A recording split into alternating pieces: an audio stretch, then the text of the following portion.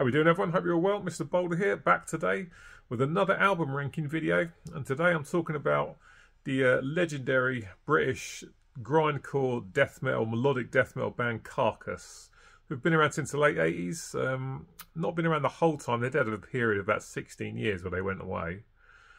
So not the biggest discography to talk about here. There's only 7 studio albums to talk about. I'm going to get into it after the usual sip of coffee. So for me, my least favourite is without a doubt their debut, Reek of Putrefaction from 1988. It's got a few songs I like on it, but that's literally it. I've tried so many times and I just cannot get on board with this record at all. Track 1, Genital Grinder, I like. Maggot Colony's good, and there's a few others that are okay, like Festa Day. Splattered Cavities, Burnt to a Crisp. But other than that, for me, it's just completely forgettable. And it's not just the songs that are the problem. The mix is awful on this record. It sounds like whoever mixed this thing literally just thought, right, we'll turn everything up to 10 and just leave it as that. And it just sounds a complete mess. Production's pretty much non-existent. There's not many memorable riffs or anything like that. And I just cannot get on board with this record at all. And I've tried quite a few times, but it's easily my least favourite from these guys. I hardly ever go back to this one. Just a bad album, and if I don't listen to it, I certainly don't miss it. There's much better stuff from these guys, which we're obviously going to get onto as the video goes on. But that's in last place, number 7, Carcass's debut from 1988. Reek of Putrefaction, not a good album at all. Up next to me at number 6 is the follow-up, Symphonies of Sickness from 1989. Now, the difference between this record and the first is night and day. This is so much better, it's unreal. The songs are much better, and it's just an album that I enjoy so much more. The guitar tone on this album is absolutely fantastic, really thick and crunchy, sounds excellent. Much better written songs, much better production, and just a much more enjoyable album. I absolutely love this album. This is superb stuff. Sorry, not the title track. Reek of Putrefaction, first song, is superb. Exhume to Consume, that's excellent as well. And there's other great songs in this, like Slash Dementia. Tons of others I'm not going to bother trying to pronounce because I probably butcher the pronunciations. But this is so much better. There's great riffs on this. I love the vocals from Bill Steer and Jeff Walker. They sound really good, those trade-off vocal styles. Bill Steer's been very low, of course. And Jeff Walker's not been anywhere near as low, but still really brutal and nasty. Loads of great riffs. I enjoy the drums and just songs that are decent and which you just don't get on the debut as far as I'm concerned. I've listened to this album quite a few times this week preparing for this video, and just with every listen it's just like so much better than the debut. It's ridiculous. I absolutely love this album. Great stuff from Carcass. Number 6, Symphonies of Sickness from 1999 is an excellent album. So up next at number 5 is Swan Song from 1996. This is their Death and Roll album. So if the fans hated Heartwork, and I'm sure they completely fell off with this one, I have no problem with it whatsoever though. I really like this one. I had this on CD when it first came out. So Michael Amott left after Heartwork, and you've got Carlo Regadas on the second guitar here. Other than that, it's the original lineup. Yeah, I like this one a lot. It's got some really good songs that are catchy. There's a few on there that kind of pass me by. I'm not too fussed about. But on the whole, I really like it. Track 1, Keep On Rotting in the Free World, is great. Black Star's a good tune. Cross My Heart, probably one of the favourites on the album. It's got a great chorus. Room 101's a good tune. Generation Hex, great song. Firm Hand, not that bothered by that one. But the last 3, Rock the Vote, Don't Believe a Word, and Go to Hell, are all really good. An album with lots of catchy riffs on it. Ken Owen's drums are good. Again, the vocals are great.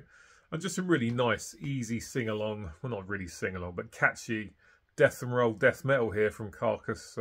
Hated by a lot of people, but certainly not by me. I really enjoy this one. Carcass's Swan Song from 1996 is my number 5 album from Carcass. Hated by a lot of people, but certainly not by me. Up next is the most recent album. And here's Torn Arteries. I think it's from 2021. Yep, 2021. I've loved this album from the very first listen. This is Carcass carrying on in their more melodic style, and I really enjoy it. It's got loads of great songs on it. So, has to be said on this album, you think about Bill Steer, still absolutely killing it on the guitar. The riffs are absolutely superb on this album. Great solos. Jeff Walker's voice sounds just as good as it did 30 years ago when they were doing the Heartwork for me, or even the Criticism. Vocals are fantastic. Great guitar in. The drums are great. I can't remember who plays drums on this record. I'm not going to look because no doubt I won't be able to find it. But some great tunes on this, like Eleanor Rigor Mortis. I love that title. It's really good. Under the Scalpel Blade. Great riffs in that tune. Excellent chorus. Vocals are superb. Really, really good song. The Devil Rides Out. Kelly's Meat Emporium. Great tune. In God We Trust. Wake Up and Smell the Carcass. It's a little bit silly lyrics-wise, but I can live with it. No doubt about it. And the Scythe's Remorseless Swing. Last track. Great lyrics in that song. I like the lyrics on all of this album. Vocals are great. Loads of great riffs. Very, very good album. Obviously, there's a few still to come, but this is a great album from Carcass. And if the next one's as good as this, whenever it comes up, I will very much be looking forward to hearing it. That's Torn Arteries. That's number 4 for me. Number 3 is Surgical Steel from 2013. Their first album since Swan Song, so the first album in 17 years. When it was announced that they were coming back, I was very excited, and it did not disappoint at all.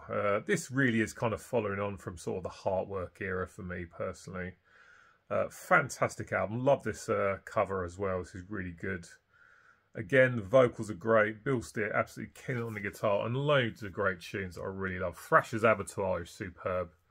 Love the chorus in that. It's really, really good. Vocals are superb. A Congealed Clot of Blood is a great tune. Let's have a quick look here. Unfit for Human Consumption, first track on side C. It's absolutely brilliant. I absolutely love the riffs in that. The riffs in the chorus are brilliant, and the vocal patterns from Jeff Walker are great. Captive Bolt Pistol, that's another great track. Another really, really good chorus. Amazing riffs. Fantastic stuff. You know, sometimes when bands make a comeback, you're really excited for it. When the album turns up, you're really disappointed. Not the case here. For me, Surgical Steel from Carcass from 2013 is an excellent comeback album. Packed with great riffs. The drums are absolutely amazing. Really, really good stuff. Excellent vocals. Superb stuff. Surgical Steel is my number 3 album from Carcass from 2013. What a comeback. On to number 2 now. It's a big album for me. But number 2 is Heartwork from 1993. Like I said earlier, one of the first death metal albums I ever heard. When I first heard the song Heartwork, I was blown away. I'd never really heard anything that heavy before. Before this, the heaviest thing I'd heard was thrash metal. So when I heard this was definitely the next step up. And obviously this isn't as heavy as the stuff that came before it. But this is a great album. This is like pretty much the start of melodic death metal, a lot of people say, and I have to agree. Ken Owen's drums are amazing. Really, really great drumming. Again, riffs are fantastic from Bill Steer and Mike Amott, and Jeff Walker sounding great on the vocals. And there's just no bad songs on this album. Buried Dreams, the opener, is great. Carnal Forge, superb. No Love Lost, I absolutely love that. The guitar playing in that is superb. Amazing chorus. Heartwork is just a fantastic song. That title track is an absolute beast. This Mortal Coil, Blind Bleeding the Blind, Doctrinal Expletives, Death Certificate. Last track is great. Absolutely love it. Just nothing bad here at all. It really is excellent, and this could have easily been my number 1.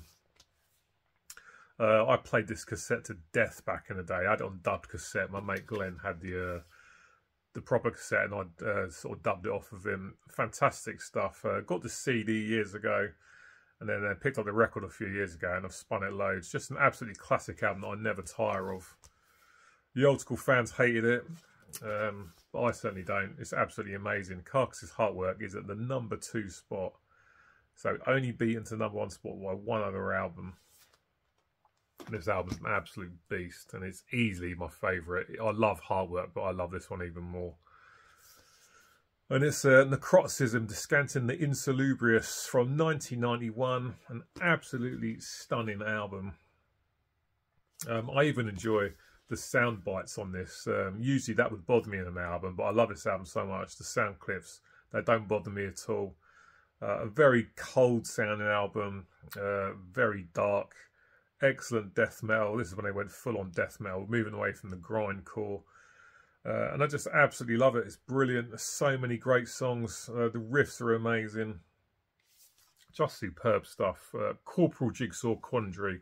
I love the way that song starts with the drum beat and then the riff comes in. It's playing the exact same thing. Star Wars, the drums, of course. Symposium of Sickness, great tune. Pedigree Butchery. Side A's all brilliant. Side 2 starts off with Incarnated Solvent Abuse, which has got one of my favourite riffs ever. Before the vocals come in, the way the really heavy riff comes in sounds fantastic. And it's just an album that's absolutely packed with great tunes. Side B is all killer as well. I mean, I love Heartwork, but this one's even better. Just a superb album. A flawless death metal album. I mean, 1991, as we all know, was an amazing year for death metal. And here's just one piece of proof of how this year was so amazing for death metal. 1991, just an absolutely amazing year. And this is Carcass's best moment for me. Yeah, again, another album I don't tire of, don't get bored of. Absolutely love it. Necroticism, Descanting the Insalubrious from Carcass from 1991 is my favourite Carcass album. An absolute beast, an essential piece for any death metal collection. And it's just absolutely essential. Brilliant, brilliant stuff, and I absolutely love it. So there we go, guys. That's it. Carcass album ranking done. Get in the comment section. Let me know which is your favourite Carcass album. I'd like to hear from you all, as always. I'll be back with you soon with another video. I think it'll be a contest entry for my friend James, Mr. Stormin79. So I shall see you then. Until then, guys, cheers, take care, and I'll see you next time. Bye.